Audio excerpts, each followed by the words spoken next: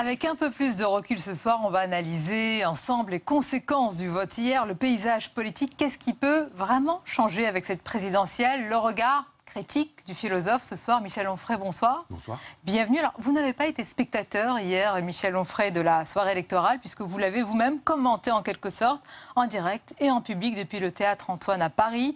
Le tout était retransmis sur Facebook Live et votre site, michelonfray.com.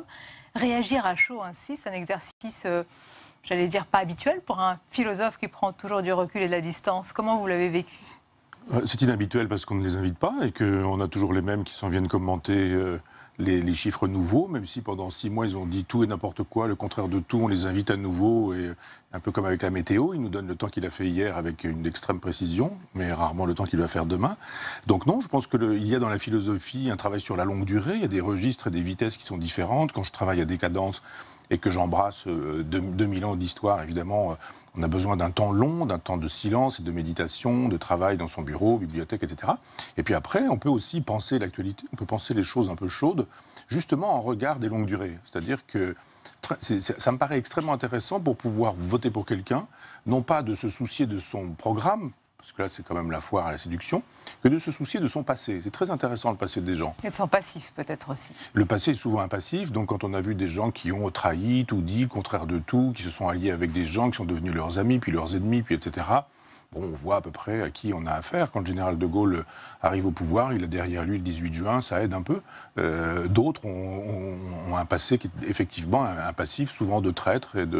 Donc c'est intéressant, ça permet de savoir. C'est pour ça que vous êtes abstenu alors au premier tour? Non, c'est pas la vraie raison. La vraie raison, c'est qu'il y en a plusieurs, il y en a au moins deux grosses, je dirais. La première, c'est qu'en 2005, quand j'ai fait partie de ceux qui ont voté pour le référendum contre la formule libérale de l'Europe, et non pas contre l'Europe, il y a eu un non massif.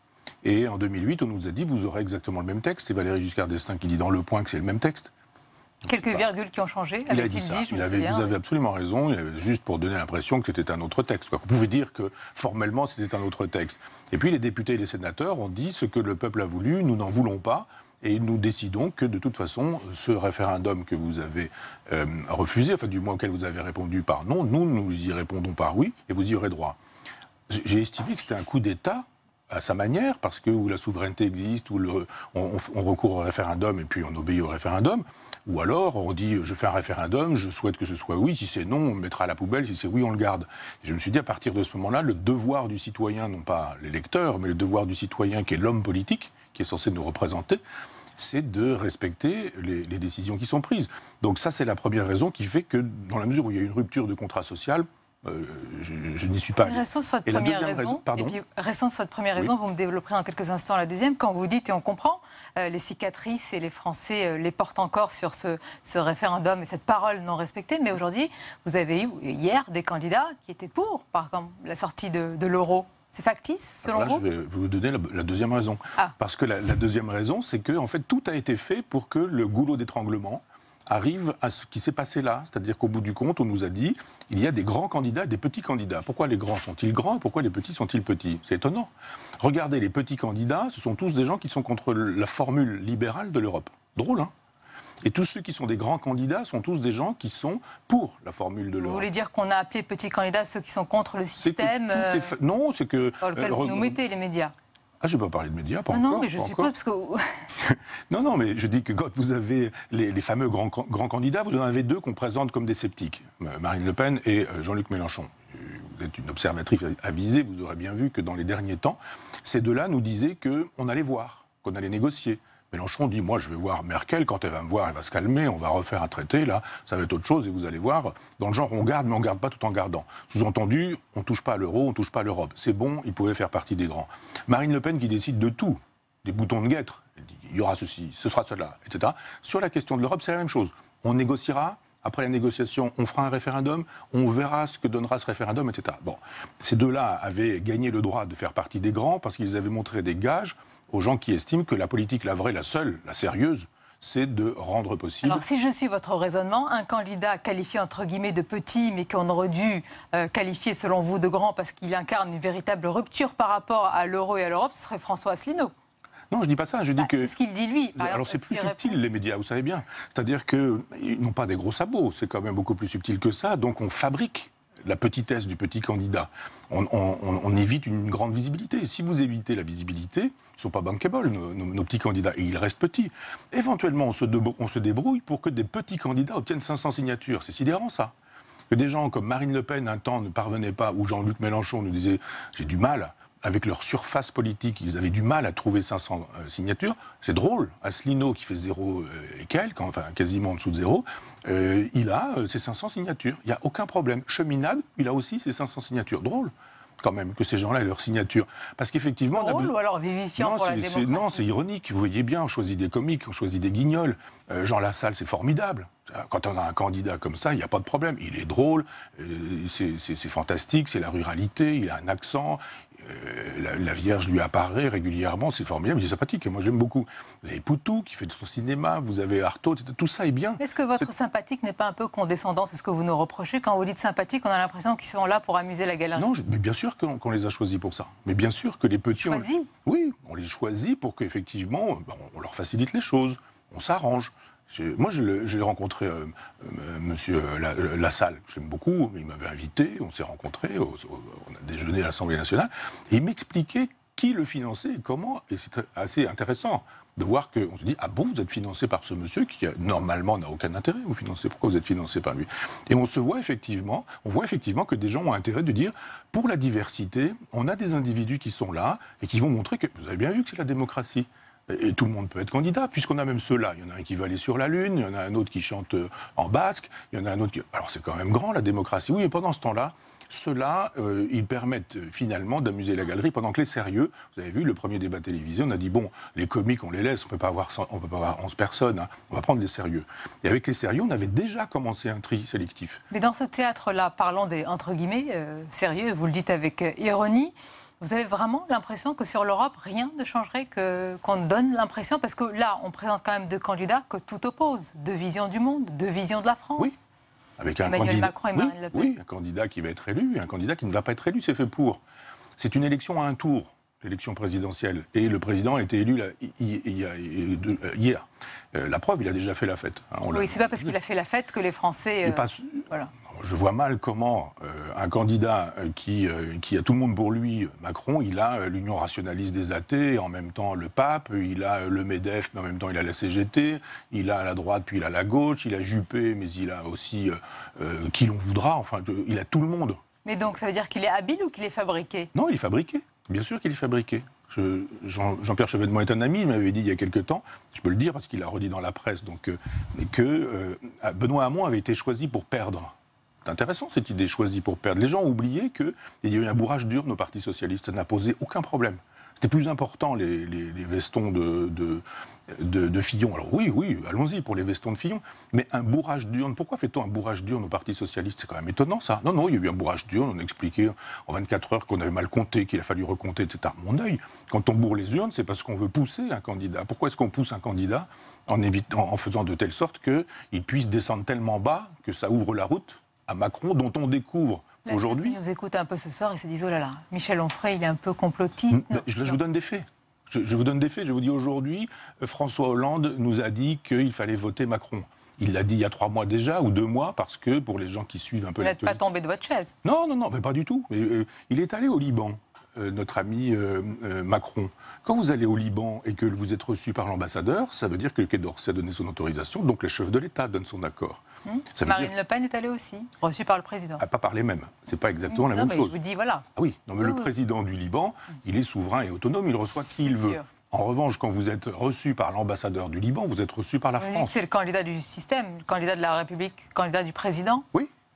Oui, c'est ça, c'était le candidat du président, donc tout a été fait pour qu'il soit élu, et il va être élu. Mais au-delà peut-être des candidats, et c'est ce que vous pointez souvent, Michel Onfray, c'est peut-être ce qui est le plus inquiétant, au-delà du nom d'un tel ou d'une telle, c'est que selon vous, on a renoncé à notre souveraineté. C'est-à-dire que vous dites, directement, qu'on prend nos ordres à Bruxelles. Ça veut dire quoi? Que demain, le 8 mai, on va passer un coup de fil à qui? À Madame Merkel? Ah, c'est pas nous qui allons passer des coups de fil, on va nous passer des coups de fil, comme on sonne un domestique. en disant « Monsieur le Président », d'ailleurs vous avez vu, hein, aujourd'hui c'est extraordinaire la bourse, c'est formidable. Tous les marchés sont rassurés, moi j'ai lu la presse ce matin, en Allemagne on souffle, aux États-Unis on voit que les marchés sont très heureux et très contents, on a bien voté, les marchés sont tranquilles, sont heureux, sont contents. Ben voilà, tout est fait pour ça. Donc oui, effectivement, le chef de l'État qui nous donne l'impression qu'il va choisir, ne choisira rien parce que le jour où il sera élu, on lui fera savoir ce qu'il faut faire parce qu'il y a une feuille de route. Et la feuille de route, elle est à Bruxelles. Et qu'est-ce que vous proposez? Est-ce qu'il faut faire exploser quoi? Les règles du jeu? C'est un État... Je propose ça, moi. Je propose... Maastrichtien, c'est ça? Maastrichtien, oui. Il faut le casser. Et qu'est-ce qu'il faut faire? Une révolution? Parce qu'Emmanuel Macron, vous avez lu son livre ou vu le titre? Ah oui, ça c'est pour rire. Révolution chez Macron, laissez-moi rire. Enfin, c'est quoi une vraie révolution? Alors, elle doit se faire dans la rue avec violence? Alors, soit on est dans la logique de Jean-Luc Mélenchon, c'est la révolution jacobine, on coupe les têtes. C'est Robespierre. Moi, c'est mon ennemi, Robespierre. Je pense que on ne doit pas pouvoir faire couler le sang et les guillotines sont à refuser. Moi, mon modèle, c'est plutôt la Commune de Paris. La Commune de Paris met le feu à la guillotine. Dans ce que je propose ici, c'est effectivement une révolution si on veut, mais je ne veux pas galvauder le mot. Je dis juste qu'on doit, sans faire couler le sang, évidemment, sans couper des têtes, même symboliquement, même réellement, dire réorganisons les choses autrement. C'est-à-dire qu'on a le vieux schéma, la cité de Dieu, la cité des hommes, chez Saint-Augustin, on nous dit dans le ciel, il y a un Dieu, donc sur terre, il faut qu'il y ait son équivalent, et c'est la monarchie pendant des siècles. La Révolution française dit on arrête avec la monarchie. Il y a deux courants dans la Révolution française. Un premier qui est jacobin et qui nous dit on arrête sans arrêter tout en arrêtant. C'est-à-dire que Robespierre restaure le culte de l'être suprême, le temple de la raison, en disant il faut de la mystique pour faire de la politique. La mystique, c'est moi, en gros, c'est moi le chef. J'ai avec moi le clergé. Et puis, donc ça veut dire qu'on a une descente comme ça, ça descend du haut comme ça, et c'est ce qu'on appelle la hiérarchie. Étymologiquement, le pouvoir du sacré. Et ça descend jusqu'au sujet, jusqu'aux manants. Et les manants, ils obéissent. On leur dit, il faut faire ça, pas faire ça sur le marché. Vous n'avez pas le droit d'exposer un lapin parce que les directives de Bruxelles vous expliquent que si vous n'avez pas une chambre froide qui a été achetée à tel endroit avec les normes ceci, etc., vous ne pouvez pas. Donc voilà. C'est le système que vous voulez écarter en faveur de... À l'inverse, je dis, on part de la base. Et cette révolution que je propose, si vous voulez vraiment qu'on utilise le mot, mais moi je ne l'utilise pas. Non, c'est la pensée provinciale plutôt ça s'appelle Oui, si vous voulez. Si on peut la résumer oui, d'ailleurs, parce que pour moi, provincial, vous y êtes né, vous y êtes toujours, et vous... C'est formidable, les provinces. Et la province. Je n'ai pas dit le contraire. Non, je n'ai pas dit que vous l'aviez dit. Je dis juste que quand on veut faire de la politique à partir de la base, on dit il y a des intelligences collectives. Il y a des gens qui savent, des paysans, des agriculteurs, des instituteurs, des médecins, des gens de terrain, des gens qui sont là, qui savent comment ça marche, une vigne, comment ça marche, un village, comment ça fonctionne, etc. etc. Redonnons le pouvoir aux communes avec des gens qui sont susceptibles de faire de telle sorte que le citoyen fasse le pouvoir. C'est le principe de l'autogestion. Et puis après, ça grimpe. C'est-à-dire ça ne descend pas du ciel, ça grimpe jusqu'à un État, on ne va pas rentrer dans le détail, mais on peut constituer un État qui soit libertaire parce qu'il serait la garantie des libertés, plutôt que l'État théocratique qui décide qu'il est autoritaire et le chef décidera pour tout le monde. Nous attendons des solutions d'un homme providentiel. C'est pourquoi, d'ailleurs, ils nous séduisent. Avec moi, il y aura plus de neige en hiver. Vous préférez la fameuse décence ordinaire d'Orwell. Oui, mais j'aime les gens qui sont au contact du réel. Je vais vous dire très sincèrement, la vérité, je reçois de nombreux invités, vous le dites vous avec talent, cette forme d'État finalement nouveau que vous voulez, mais d'autres l'ont dit, ils n'y arrivent pas. Pourquoi est-ce qu'on n'arrive pas justement? Quels autres? D'autres personnalités qui ont venues de la société civile, qui ont voulu incarner cela, cet État-là, qui serait moins centralisé, etc. Si vous voulez que je cite des noms, il y a Alexandre Jardin, il y en a d'autres. Pourquoi est-ce qu'on y a... écoutez, sérieux. Mais pourquoi votre j'allais dire, votre idée, votre inspiration marcherait plus que celle des autres, basée sur la même idée? Je ne dis pas ça. Je dis qu'Alexandre Jardin, il avait une excellente idée. Il a dit à un moment donné, il va falloir qu'une espèce de consultation citoyenne permette de faire monter, de faire émerger un nom. J'ai trouvé ça extrêmement intéressant. Quelle est la méthode Onfray? Et comment ça s'est passé avec Jardin? Un jour, il a dit, au fait, le nom qui émerge, c'est le mien. Et c'est moi qui serai le candidat de cette société. Et d'un seul coup, les gens ils ont découvert à la radio, à la télévision, qu'Alexandre Jardin s'était autoproclamé candidat de la société civile. Il n'a pas obtenu ses signatures, mais c'était pitoyable. Cette idée était bonne. D'ailleurs, quelques-unes de ces idées sont bonnes. Gardons l'idée pour, vous dites, un État jacobin, Quelques-unes de ces idées sont bonnes parce que c'est les miennes, ce sont les miennes, hein, et qu'il connaît mon travail et qu'il s'en sert assez régulièrement. Non, mais c'est très bien. Moi, non, mais c'est dit à bon entendeur. Et oui, il est venu à l'université populaire, il connaît mon travail. Et puis vous savez, c'est une bonne chose quand on s'inspire des idées des autres, c'est qu'elles sont bonnes. Ce qui est mieux, c'est de les citer. Parce que là, au moins, on est capable de dire qu'on peut travailler en synergie, que par exemple, l'université populaire, c'est très exactement une proposition concrète et qui rentrait tout à fait dans les projets ou les programmes d'Alexandre Jardin, mais ce n'est pas important, Alexandre Jardin. Je pense que ce qui était important, c'était cette idée qui a été dévoyée, hélas. C'est-à-dire cette bonne idée à l'origine d'Alexandre Jardin, elle a été dévoyée par quelqu'un dont on a découvert qu'il était dans une logique jacobine. Il a dit, on a besoin d'un chef, et le chef, ce sera moi. Il est dans cette logique-là. Et si vous, on devait vous classer, je sais que c'est très difficile, que vous n'aimez pas ça, mais est-ce qu'on pourrait dire une gauche anti-libérale et profondément libertaire? Ah ben c'est ça. Si vous voulez des étiquettes, allons-y. Oui, oui, absolument. Gauche antilibérale, c'est ma cohérence depuis le début. Donc certains pointent en disant oui, mais une fois il y a eu celui-ci, puis une fois il y a eu celui-là, etc. Je dis mais oui, on peut effectivement imaginer qu'il y a des contradictions dans cette aventure, mais je vous rappelle que ce qui liait ces individus-là, c'était effectivement une gauche antilibérale. Et précisément une gauche libertaire. Et je dis qui est le personnage qui m'inspire, c'est Proudhon. Oui. Et c'est un socialisme libertaire, justement, qui démarre des communes, des communautés, de l'autogestion, du talent des gens. Mais quand vous dénoncez, critiquez l'Europe, vous savez ce qu'on va vous dire. On va vous accuser de tous les mots. MOTS, MAUX, de tout. Oui, oui. Bon, ça, j'ai un peu l'habitude. Le problème, c'est pas ce qu'on dit de moi ou ce qu'on pense de moi, c'est que des gens puissent entendre un discours alternatif et que les gens puissent se faire directement un avis. C'était pour arriver à cela que je vous disais ça. On ne veut pas entendre un discours alternatif sur l'Europe aujourd'hui? Parce qu'on a eu quand même l'impression, nous, pendant ce débat, qu'il y a eu quand même pas mal de candidats souverainistes qui voulaient la sortie de l'euro, qui voulaient faire la peau à l'Europe. Oui, mais lesquels? Des gens qu'on a... Je ne vais pas citer de nouveau François Asselineau, on va croire que je le soutiens maintenant avec son score. Voilà. Mais pourtant, ces idées ne sont pas audibles. C'est la question de... Il a beaucoup cité de textes et d'articles. Oui, mais il n'avait pas tort. Ça a simplement fait... ça a généré des colibés le lendemain. On s'est moqué de lui, on disait, ah là là, il y avait des comiques. Alors que lui montrait qu'il fallait tenir compte de ces règles du jeu pour les contourner. Absolument. Il disait, mais en fonction de cet article, vous ne pourrez pas faire ce que vous annoncez. On ne peut pas entendre ce propos-là, qui est un propos juste et un propos vrai. Il dit, mais simplement, si vous restez dans cette règle du jeu, vous ne pourrez pas.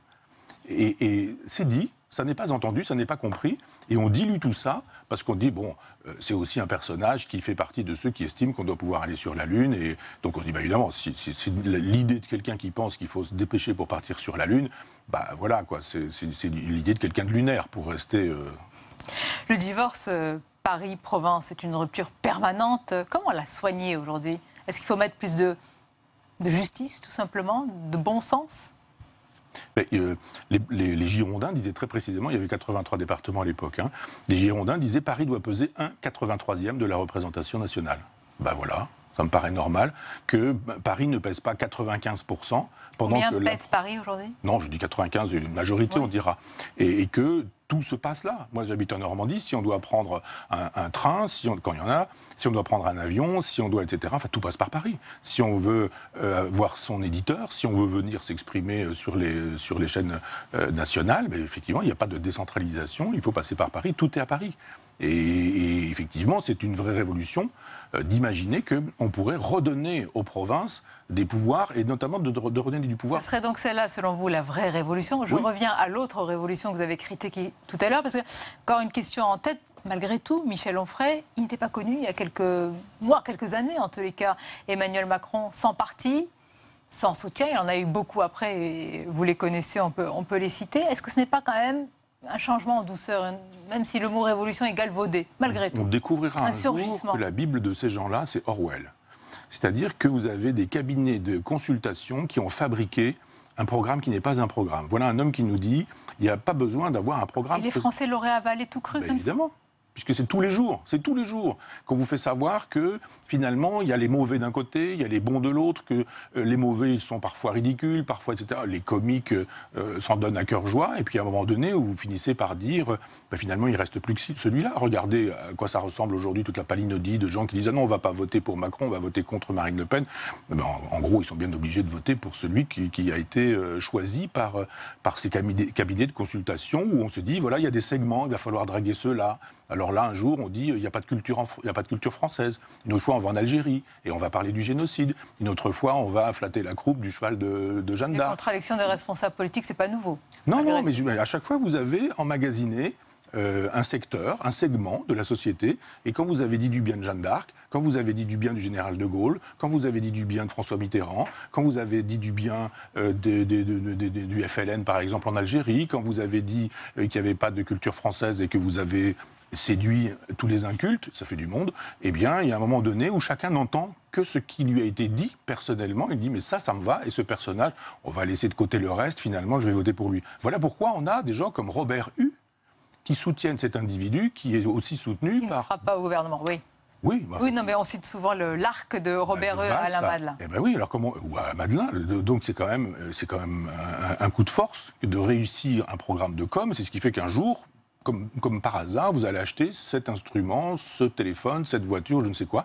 Un jour, tout est fait dans la logique publicitaire pour que le jour où vous ayez besoin d'une lessive, vous achetiez la lessive Macron. En tous les cas, votre révolution à vous, elle s'appelle La province, les provinces, et on la retrouve dans ce livre, Décoloniser les provinces. Michel Onfray, merci d'avoir été notre invité. Moi qui vous remercie. Merci je à vous. retourne dans ma province. On arrive à la fin de cette émission, mais d'abord, ce sont les moments choisis sur Public.